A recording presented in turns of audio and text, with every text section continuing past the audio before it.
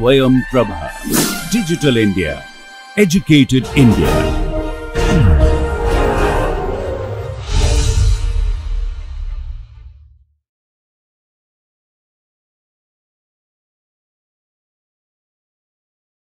Welcome back. So, now we will discuss that whether this monopoly equilibrium or the optimum output quantity choice, what monopoly is deciding to maximize his profit, whether that is socially optimal at all or not, or whether there is any because of this kind of monopoly element or monopoly producer, monopoly is getting some positive profit. No, you have seen that, right? So, whether that positive profit is creating some social welfare loss or anything, that we will discuss now. Okay. So, this kind of one important concept we will tell here, that actually what we have derived in the last lecture, you will see that price whole into 1 minus 1 upon elasticity, that should be MC, because this entire thing is the MR, right. MR equals to MC is the profit maximizing condition that we have. So, we can write that price will be MC by this third bracketed component 1 minus 1 upon E. Okay. So, this we can write that MC into 1 by 1 minus 1 upon E. Okay. So, this is the thing that, so monopoly is a price setter or price not taker, rather price maker, right. So, he is setting his own price, how much price he will set for each unit of his product what he is producing, right. So, when he is setting price, what strategy he will follow? This strategy he will follow. Whatever marginal cost he is facing, okay, he will make marginal cost into something to set his price, that into whatever the factor, that factor is greater than 1. Why that factor is greater than 1? Well, this elasticity value we told that should be greater than 1. So, this is greater than 1. 1 minus this is a positive fraction, 1 minus that thing is a positive fraction, say fraction means suppose 2/3. So, 1 by 2/3 is 3 by 2, right, greater than 1.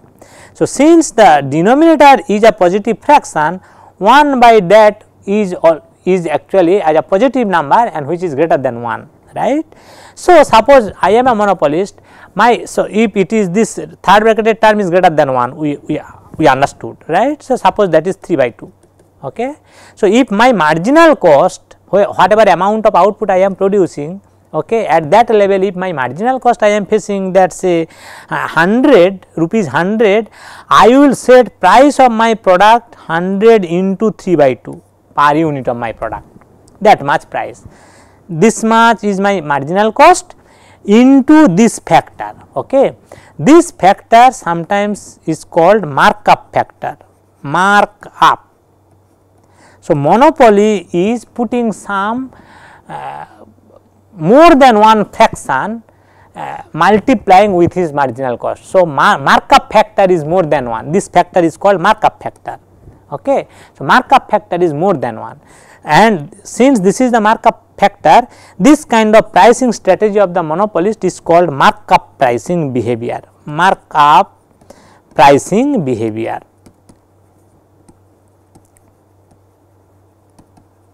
Okay, markup pricing behavior of a monopolist, and that is why price is always above marginal cost. If you understand the diagram, this kind of marginal cost curve was there, say suppose this kind of marginal revenue was there, suppose this was the demand curve and this was the marginal revenue curve, right. So, we told this is the point where MR both the conditions are satisfied and he is setting this is the price, right.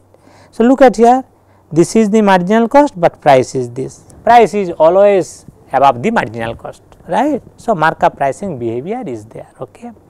Now, we can ask, so if you can remember what was our equilibrium condition in a competitive market, there price equals to marginal cost, because there MR was exactly equals to price if the market is competitive, we have shown that, right. So, there if we ask was there any markup factor in the competitive market, or a competitive producer was simply price taker, okay, he was not making that his price. If I think this kind of price making behavior there also, competitive market, I can think of, yes, he was also following some markup pricing kind of behavior where markup factor was only 1.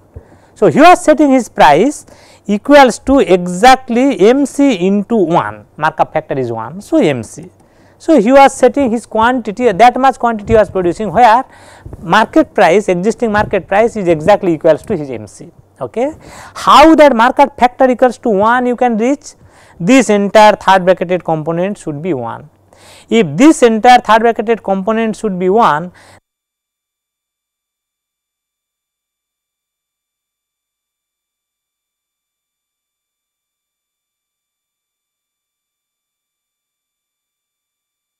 so, if I think of that markup factor is 1 in a competitive market, so definitely this third bracketed term what was 1 by 1 minus 1 by absolute elasticity, this entire component should be 1. This entire component should be 1 means that this entire this first bracketed denominator should be 1, and first bracketed denominator should be 1 means this component should be 0. 1 by absolute elasticity, that component should be 0. When that can be 0? When elasticity thing is infinitely large. You know that in a competitive market demand curve is horizontal, a horizontal demand curve at every point, what is the elasticity value? Infinitely large.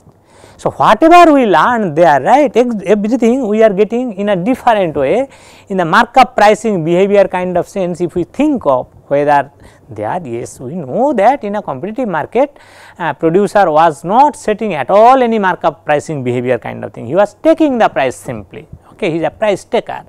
But even if we think that he was also setting his price, of course, he was putting that markup factor equals to 1. Okay. Just an extension, just a clarification kind of thing, we are enlightening ourselves with a little bit broadening kind of knowledge or understanding about the markup pricing behavior.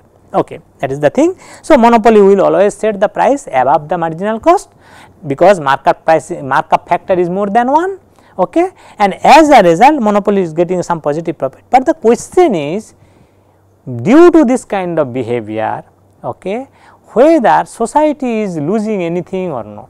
Okay. Okay, let us go for a new diagram. Say suppose this is the demand curve, this is the MR curve, marginal revenue line. Of course, we are measuring quantity this side and that side, all other revenues, cost, price, everything. So, this is the suppose in our notation AD kind of demand curve, okay, and suppose this is our MC line. I am not drawing all other curves, okay, total average total cost curve, average variable cost curve, though we are not drawing here because the target what is to discuss, those curves are not required to discuss that. Okay. So, at this point MR equals to MC and second order condition both are satisfied. So, this is the origin. So, it is telling that this much quantity should produce and this should be the price per unit of output. Okay. So, this should be OP star, this should be the price per unit of output and OQ star is the total amount of output he is going to produce. Okay. Now, the question is, if competitive behavior is what? Price equals to marginal cost, right. So, price equals to marginal cost kind of behavior if that producer follows, okay, how much quantity he should produce and how much price he should set. Look, this point, say suppose this is E point and this is suppose E1 point. At U1 point, this point, right, price equals to marginal cost because this is the demand curve, that is the price line, demand curve is the price line we have told, okay, and this is the MC line. So, if that monopolist follow competitive behavior, he should produce this much quantity and he should set this much price. If that is the case, what could be the total surplus generated within the society? This is the marginal cost line, right. So, basically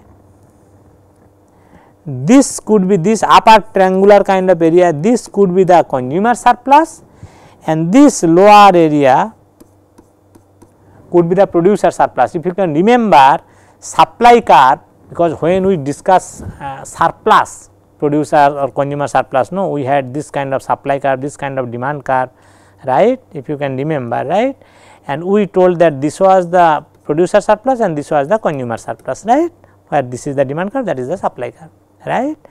We have already learned that MC curve is nothing but the supply curve or supply curve, or a segment of the MC curve is the supply curve, right. So, we can think of that alternatively, say suppose if you produce until this quantity, no, say suppose this is Q1, what is your total cost? Suppose this is there is no fixed cost, this is a long run situation, this is the marginal cost curve, okay, it is a long run situation until OQ1 you are producing, okay. What is your total cost? Although average total cost curve is not here through which we can easily derive the total cost, but I can tell that if I integrate this marginal cost, no,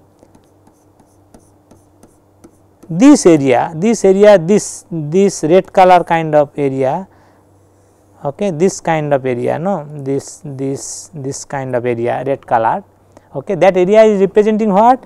That area is representing basically integration between 0 to Q1 MCDQ, right.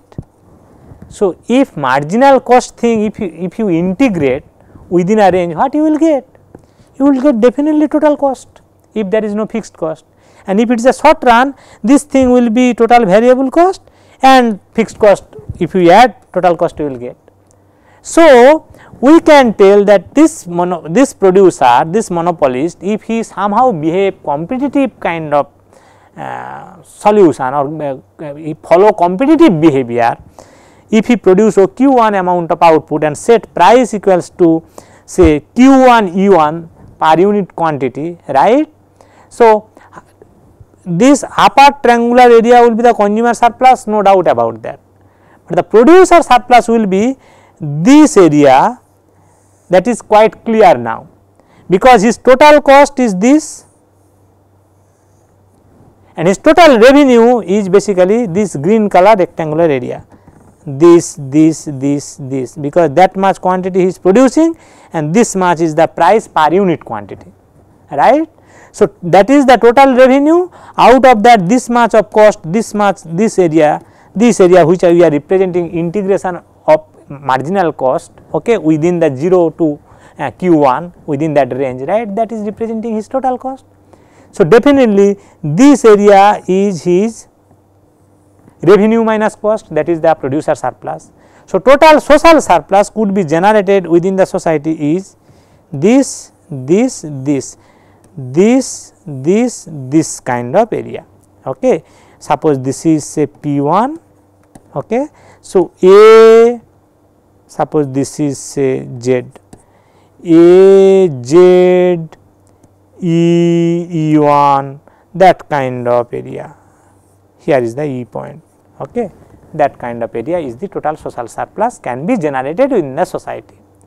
Now, when he is behaving monopoly kind of thing, no, not competitive behavior, right, of course, he is producing less amount of quantity, OQ star is way below OQ1, right, less amount of quantity, and he is setting more amount of price per unit of the quantity.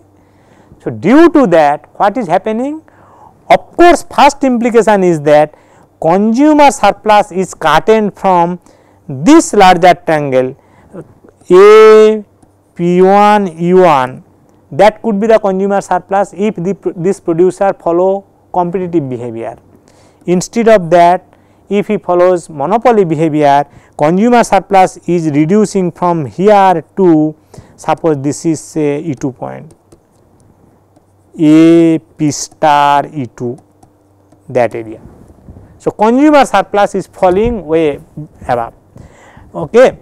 So, consumer surplus is falling, but producer surplus, because producer is now producing only this quantity and per unit quantity this much price he is getting, okay. So, this is his total revenue, this rectangular area. So, producer's total revenue is basically producer's total revenue,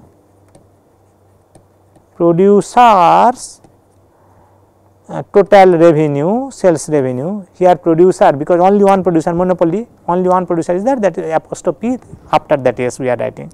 So, that must be P star E2 Q star O, that area, P star E2 Q star O, that rectangular area is the total producer's revenue.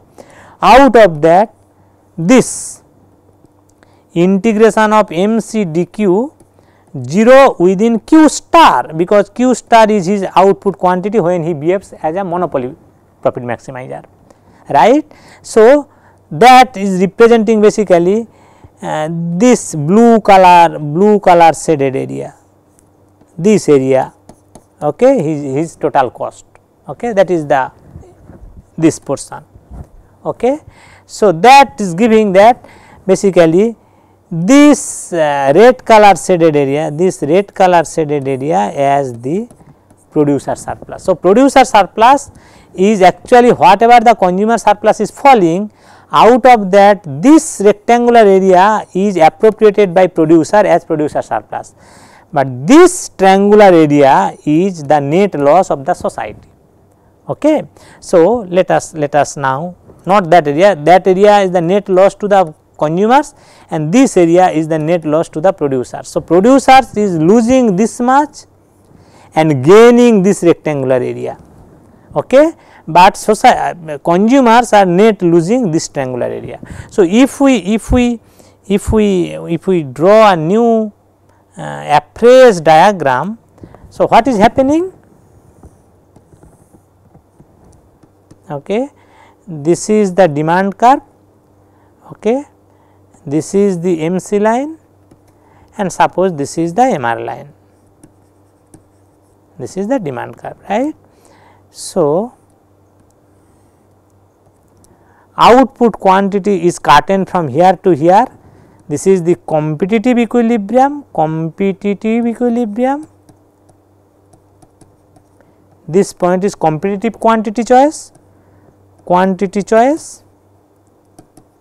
and this point is basically monopoly quantity choice.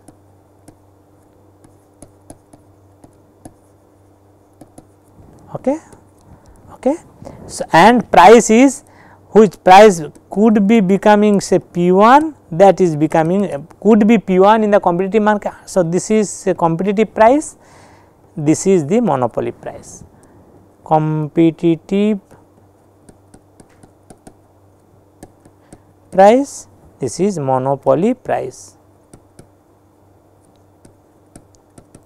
Okay.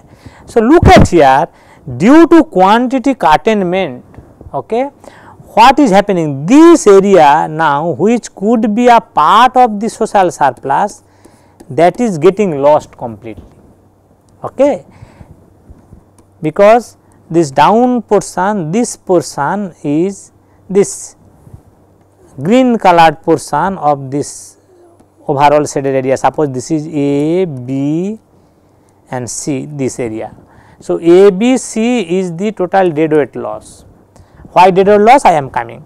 Out of that, suppose this is K point, K, B, C, that loss is from the producer side, and A, K, C, this is the loss by the producers, this is the consumers. Because so many consumers are there, that is why after S apostrophe. Okay. So, AKC, this area is the consumers loss of the surplus and KBC is the loss of the producers of the surplus, but producers are gaining this additional surplus, which could be a part of the consumer surplus if he behave competitive, if he follow competitive behavior, okay. Then this rectangular area could be a part of the consumer surplus. Now, that is appropriated, simply transferred from one group of the society to the another group of the society or another member of the society, from the consumers group to the monopoly. Okay. So, this segment is not at all a loss, but this segment, okay, is a loss to the society, because this is neither producer nor the consumers are gaining that. Okay. So, this is a deadweight loss A, B, C. So, monopoly although getting a positive profit, okay, his profit as such is not creating any societal loss. What is making the loss for the society? because of his monopoly behavior, okay, total amount of output what is produced within the society, that is less, okay, and as a result some deadweight loss is generated within the society, which is a burden to the society. So, we can make a comment that monopoly solution or monopoly equilibrium is not an ideal equilibrium or desirable equilibrium for the society. Okay. Look at here, what is the source of this deadweight loss? People, or more specifically the customers who are lying between these two within this segment, what are their willingness to pay?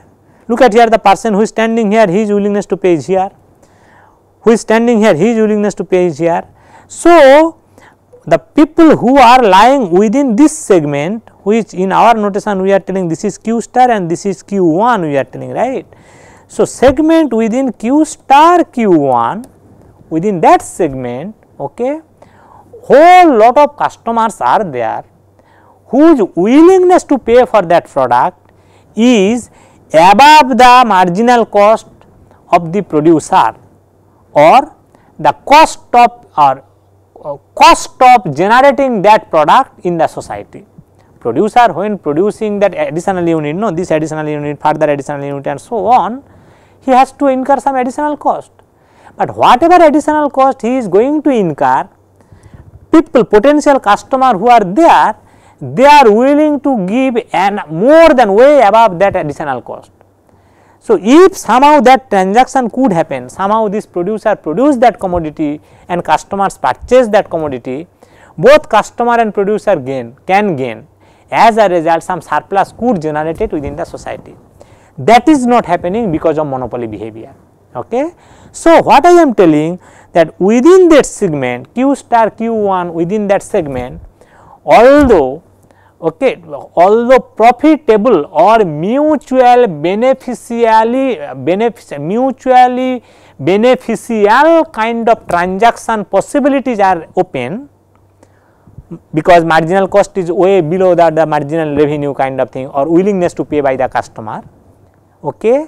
So, effective transaction possibility is open there, but because of monopoly behavior that transaction is not happening in the market, that transaction is not happening in the society. As a result, society is losing, and that loss is quantified by this ABC, this triangular kind of area. This is the deadweight loss of the monopoly behavior, which is a burden to the society. Okay. So, monopoly, to sum up, monopoly is not a desirable solution or outcome for a societal optimal welfare point of view. Okay. So, definitely then government will try to control that monopoly. So, certain discussions are there in your book, right, what should be the public policy or government policy towards the monopoly, right. So, 4 policies are there, it is mentioned in your book. So, you can nothing much to understand those things, you can read, you will understand. One thing is that, okay, to try to incorporate more competitive element.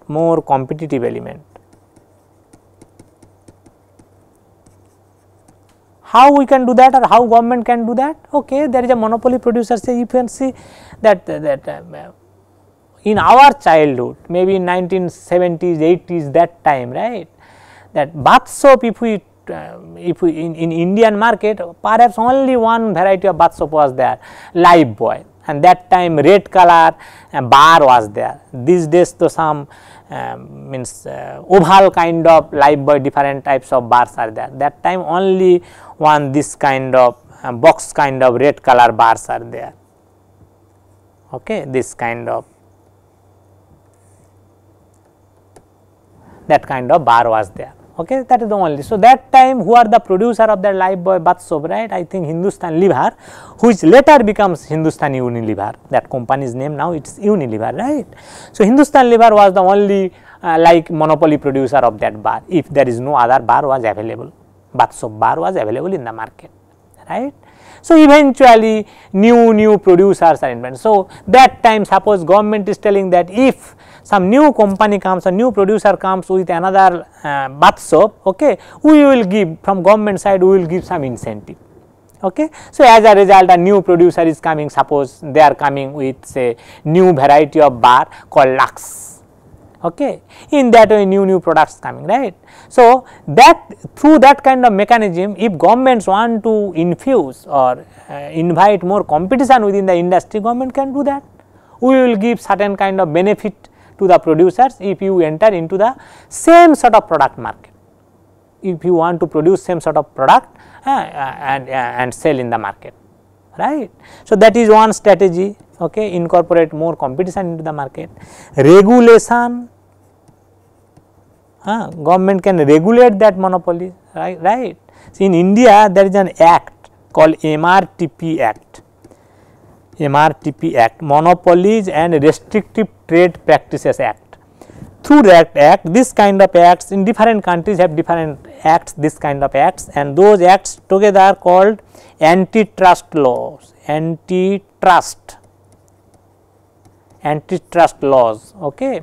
Those through that antitrust laws actually government used to control that monopoly, because when there is a monopoly element, it has a tendency to produce less amount of quantity and try to extract more price for each unit of that commodity. Okay.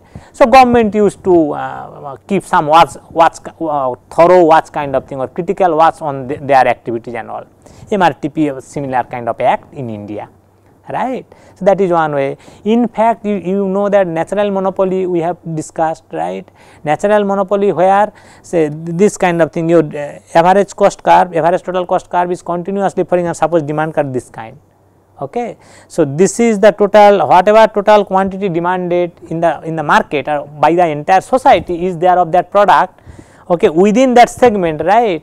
If one single producer is continuously producing, he will face more and more, or he will face more economies of scale. Okay.